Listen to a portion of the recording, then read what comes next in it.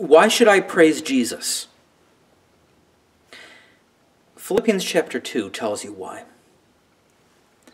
Jesus, being in very nature God, did not consider equality with God something to be grasped, but he made himself nothing.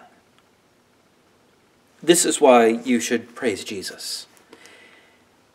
Because he gave up being equal with his Father. Have you ever received a gift from someone that really cost them a lot? I mean, a lot of gifts we give out of wealth.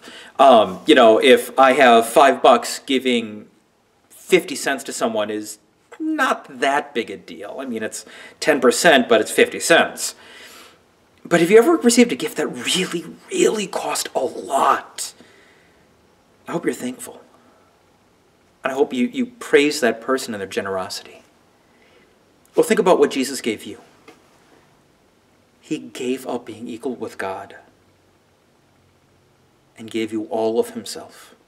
He didn't leave any of it back. And he did that to rescue you from your sins. It's a good reason to praise God.